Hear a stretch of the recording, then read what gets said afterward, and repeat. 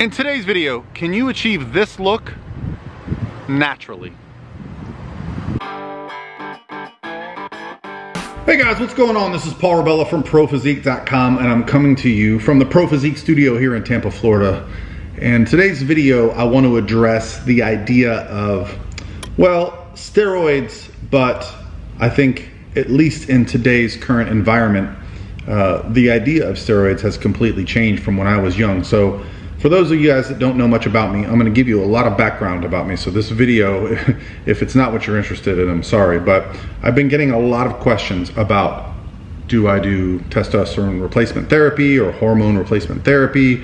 Am I on steroids? Have I ever done steroids? And I just thought it was good time to do a video about this subject because I think it's a lot more acceptable now, right? Like, at least the stigma seems to be going away because there is a professional medical usage for testosterone therapy. So we'll just start with it from here. At 45 years of age, I have never injected, taken, used any steroids or exogenous hormones or anything related to that. In fact, the last time I competed was on a natural bodybuilding stage, and I did a polygraph and I did a urinalysis and all that stuff. And I understand there's a lot of people that say, well, you can pass those and that's great, but you know, that's where I stand on the subject. It's something that, of course, as a bodybuilder who has been obsessed with, you know, bodybuilders like Arnold Schwarzenegger and, you know, some of the greats of that era, even Dorian Yates, Jay Cutler, and those kind of guys. It's always been an interesting thought to me, like, what would it do? What would I look like? But I've always had my reasons for just steering clear of it, and we'll get into that. But the idea of hormone replacement therapy, it's a rather new one. And I think in some instances, people don't actually understand what it means. So what I feel happens is that people see a picture or a video of a person, and I'll probably put a picture or a video here of myself at a very low body fat where I look, you know, particularly muscular, very close to getting on stage and competing, and they think, well, that's not obtainable naturally. And so I want to talk a little bit about what's possible for natural athletes to do. And something that often gets overlooked when it's in this conversation is that there is such a huge difference in the human condition. So what's possible for me to do might not be possible for you to do. And what's possible for Arnold Schwarzenegger to do might not be possible for me to do. And I think a lot of times, especially when we're young and we're coming up in the sport and getting into it, we start to almost feel bad that we don't look as good as somebody that we look up to. And don't get me wrong, I did this as well. I would see someone in the gym who doesn't work as hard as I do, hasn't worked as long as I have, and I would say, yeah, they're on steroids. Also, as someone who has decided to compete in natural bodybuilding, a sport that is very small, very fringe, very misunderstood, I've gotten to see some of the most impressive physiques you could ever imagine. You know, I'm very good friends with two of arguably the best natural bodybuilders that most people know about, and that would be Layne Norton and Doug Miller.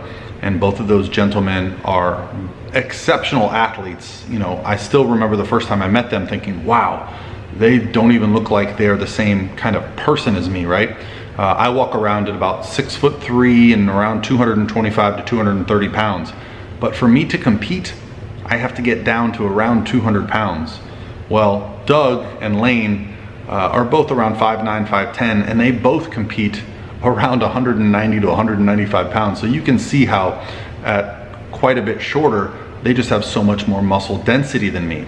And it would be very easily for me to kind of go that direction and think, well, they're just not natural. But instead, I've kind of correlated to something else I've noticed in life.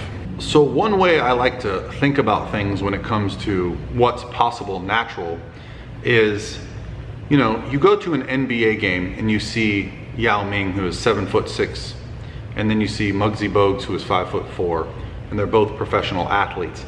And it just reminds me how different we as human beings can be.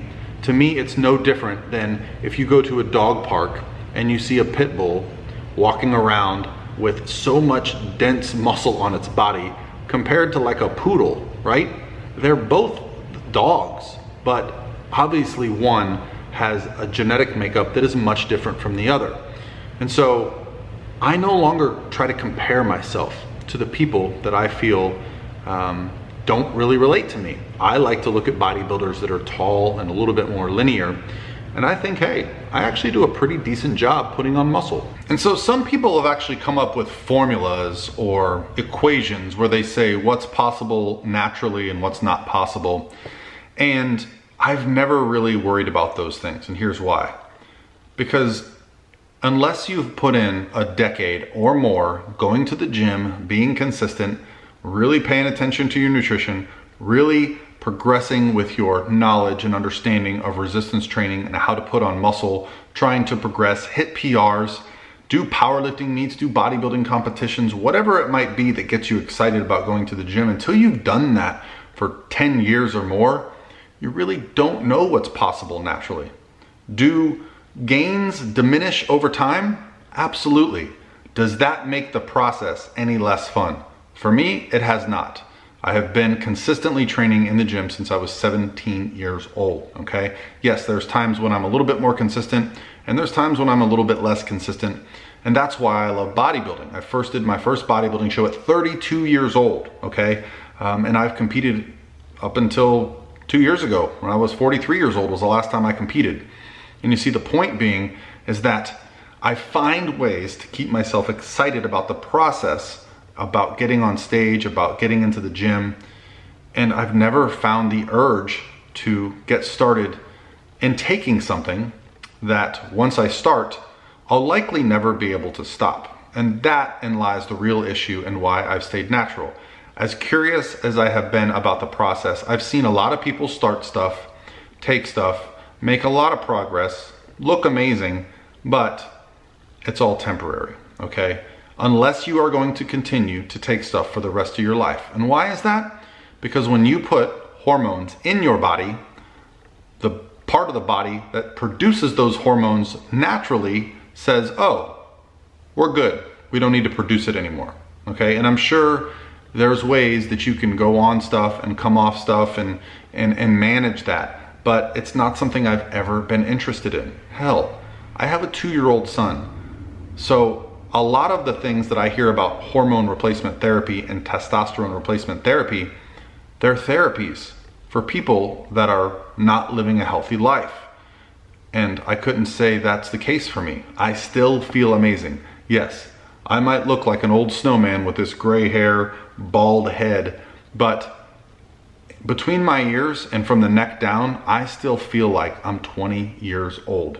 Sure, every now and then I get a little ache or a little pain that probably goes away a little bit quicker in my 20s. But most of the signs that I have, I feel amazing and I haven't felt the need. Will I explore options? Absolutely, when my quality of life begins to get diminished.